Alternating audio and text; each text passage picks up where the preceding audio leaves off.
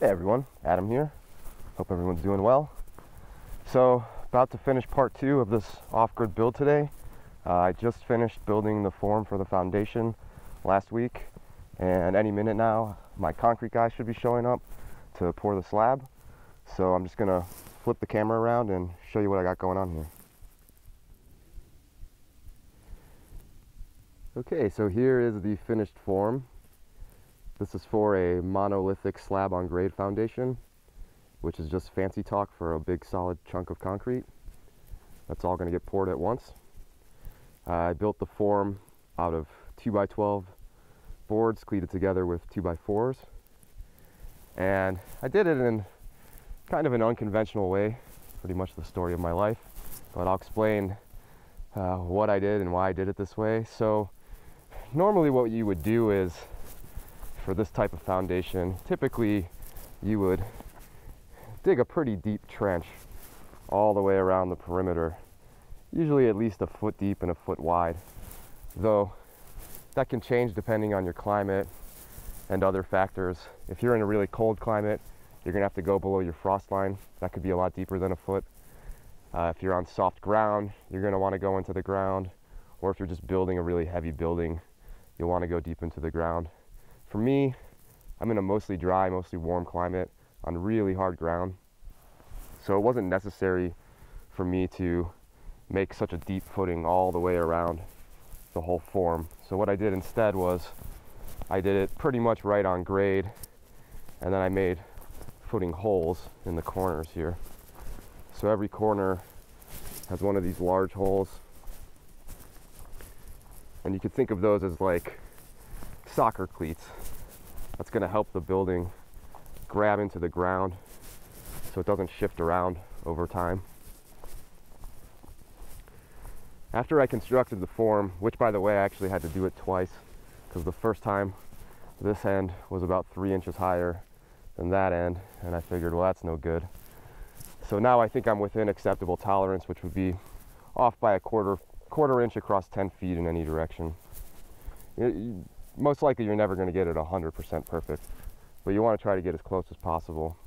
I also think there's just ever so slightly a downward slope from this corner to that far corner, and that's a good thing for me because I'm building a low slope roof, and that corner is where the water is going to get drained, so that should help get the water going in the direction I want it to go.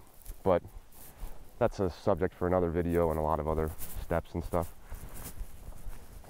So anyway, yeah, after I put the boards together, I threw a bunch of large rocks in the center of the form, about like softball sized rocks.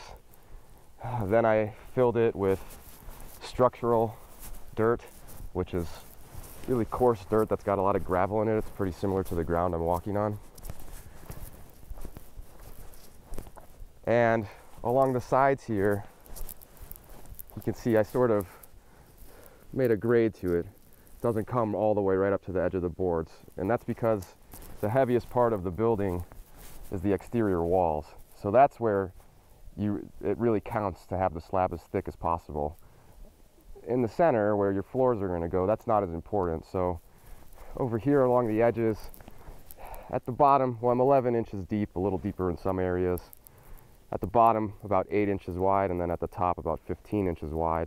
And then the rest of the slab will be a 4-inch slab, which is going to be plenty strong for the building I'm constructing. So yeah, so after I put the rocks in there, I put about, I think it was 13 tons in total of the structural dirt, and then another 2 inches of 1-inch crushed rock packed down on top of that. Compacted it all down with a tamper. I just did it by hand. It really wasn't that bad. It's this kind of dirt is actually pretty easy to compact, and it got rained on several times since I started the construction, so that just even further compacted it and made it harden up. After that, I did the rebar grid. It's 3/8 inch rebar, spaced about 2 feet apart. I just eyeballed it. I used 3/8 because it's really easy to handle and it's easy to bend. You can see here in the corners where I had to bend it to a 90-degree turn. And I just did that with my hands like a gorilla. because I have super strength. It's actually not that hard to bend. And yeah, oh, and there was another important thing I wanted to talk about.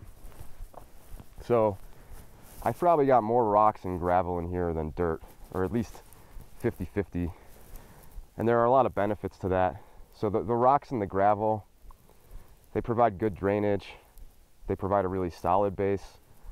They create a lot of capillary breaks, so that's going to stop the action of water getting wicked up into the concrete. And they're also going to add a little extra thermal mass to the foundation, which may or may not help, but it's certainly not going to hurt. And all the dirt around me in this area has some amount of clay in it, a decent amount of clay. And when you're doing concrete on a clay soil, and just to be clear, this is like, it's mostly rocks and gravel, plus some silt and sand, but definitely some clay. And sometimes I can tell just by looking at it, like, oh, this bit has quite a lot of clay in it. You want to be cautious with the clay because it can create two really big problems. The first one is it can draw moisture out of the slab when the concrete gets poured, so your slab won't cure correctly. That's a really big problem. And the other problem is it can compact under the weight of the concrete, which will cause your slab to sink and possibly slide around. So what you have to do is you either need to do what I've done here with a couple inches of crushed rock across the entire top of it, or you can put down a Class A vapor barrier, but it's got to be a rugged one. 6mm poly won't cut it. I know a lot of people use 6mm poly under slabs, but time has revealed that they actually don't hold up. They tend to get damaged during the installation of the concrete because people are walking around on it and concrete's got gravel in it. And they also deteriorate underneath the slab because of oxidation. You often hear that plastic's not biodegradable, so we don't think of it as something that will degrade, but it will degrade from oxidation and also UV degradation if it's exposed to sunlight. So if you do use a vapor barrier, make sure it's a pretty heavy duty one.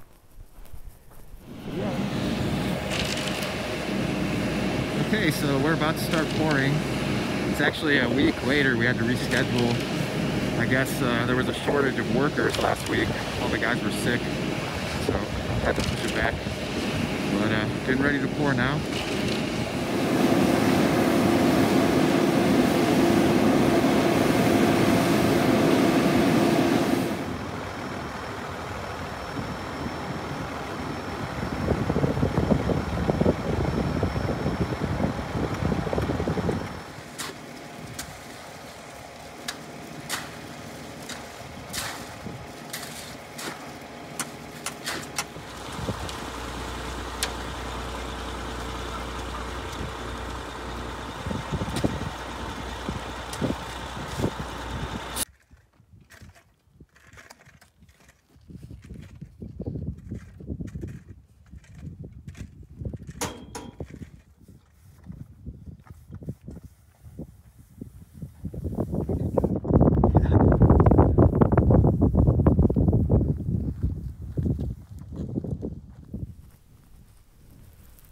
Alright, so here is the finished slab in all of its glory.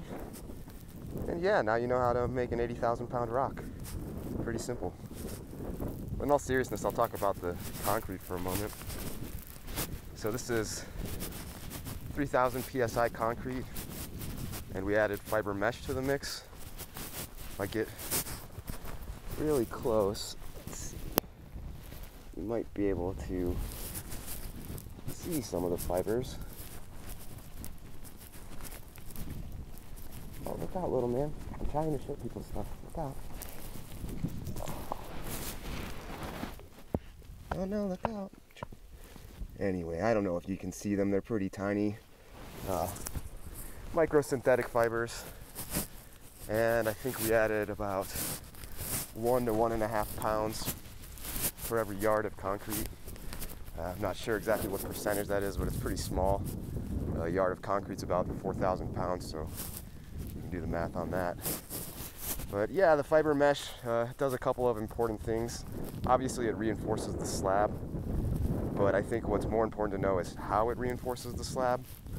So it's basically like a binding agent. It helps keep the consistency of the mixture even. So when you pour the concrete and it's settling, of course concrete is a mixture of cement, crushed rocks or gravel, sand, and water. What it naturally tends to do is as it's sitting there, the gravel sinks to the bottom, water floats to the top, sand and cement sit somewhere in the middle, and that's not what you want to happen. Think of it like a cake batter. You know, when you're baking a cake, you don't want to just throw all your ingredients in a mixing bowl, give it a quick stir, and then stick it in the oven. It's not going to come out right. You want to mix it thoroughly and evenly, and you want it to stay like that while it bakes. And I think maybe that's a good way of thinking about what the fiber mesh does. It suspends the aggregate materials so things don't move around and separate as much. So when it cures more evenly, and that produces a better slab. It also adds tensile flexibility to the concrete, which is important because concrete naturally has very high compressive strength, and when you add steel, that only enhances that. So you can put something really heavy down on concrete, and odds are it's probably not going to break under the weight. But its tensile strength is only a fraction of the compressive strength. So when forces act on it in a pulling or a pushing type of fashion, it has a tendency to crack.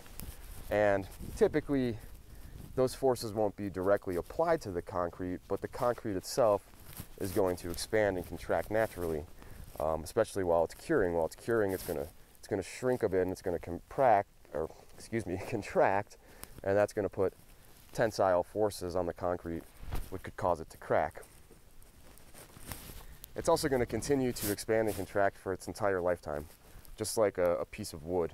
As temperatures change, moisture levels change, it's going to expand and contract. So again, the fiber mesh is going to help out with that over the lifetime of the concrete. Another important thing to mention is that I also added 1% calcium chloride to the mix. That's an accelerant. It accelerates the curing process by speeding up hydration. In other words, the concrete absorbs the water much more quickly, and that's a good thing because you don't want the water to dry out, you want it to get absorbed, and the calcium can speed that up by up to about 60%. I did that because the day that we poured this, it was about it was about 35 degrees Fahrenheit when the concrete was poured. I don't think it got any hotter than about 50 degrees during the day, and it was overcast. So if I didn't put an accelerant in it, it wouldn't have set up. It would have just remained what they call plastic, which is basically, you know, soft and wet, and probably would have froze overnight, and that would have ruined it. If the temperature's in the 50s or the 60s, you don't need calcium. That's optimal temperature for curing concrete. If it's above 70, you definitely don't want to add any calcium at all. It'll get too hard too fast, that's what she said, and you won't be able to work with the concrete. So as soon as you start pouring it, it's going to start to harden up immediately. You won't be able to properly screed it and brush it. So I just thought of something I should probably talk about now before I get a lot of questions in the comments. Some of you might have noticed that there aren't any pipes or drains or bolts anywhere in the concrete. There are a couple of reasons for that. The main reason is I just want as much flexibility as possible. As soon as I start setting things in concrete, literally, that doesn't leave me very much wiggle room going forward. So if for any reason I needed to make a change to something at the last minute, could potentially be a big problem. As for the plumbing specifically, it's always been my plan to have exposed copper pipes. It's never made sense to me that we always hide our pipes in our walls and our floors where they become virtually inaccessible. But I'll talk a lot more about that when we actually get to the plumbing stage. Also, a word of warning for anybody who might be doing a similar type of construction. So I've heard that the #1 complaint, or at least one of the biggest complaints from homeowners in the Southwest, is that there's always at least one room, maybe two, that just can't get hot water. And the reason for that is because almost everyone in this region built slab on grade, and they put the pipes in the slab. So if the water has to travel more than 20 feet through the concrete, it loses all its heat to the slab before it gets to where it's going. So if you are doing a slab on grade construction and you plan on putting your pipes in the concrete, you might want to make sure that all of your wet rooms are right next to each other and also close to your water heater.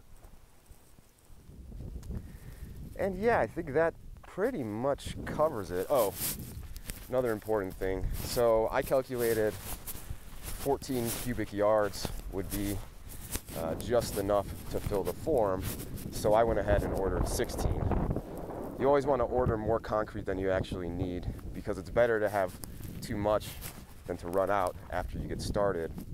And you also want to make sure you have somewhere to put that leftover concrete, because they won't keep it on the truck. And that's the last thing I'll show you right now. So this is what I did with my leftover concrete. Altogether, I think I ended up with a little less than half a yard left over, and poured most of it on the side of this land bridge here that I made a long time ago. This is a bridge to get to the house. There's a small gulch over here that's going across. And yeah, I just put most of it on the side there and then spread some across the top. And hopefully that's going to help prevent it from washing out during the next monsoon season. I'm also going to put a bunch of riprap over here where the water comes down from the mountain, and that should do the trick. So yeah, that's it. In the next video, I'm going to be, well, in the next part of the series, I'm going to be framing walls, but I'll probably drop some other videos in between now and then. So yeah, I'll see you guys then. Bye.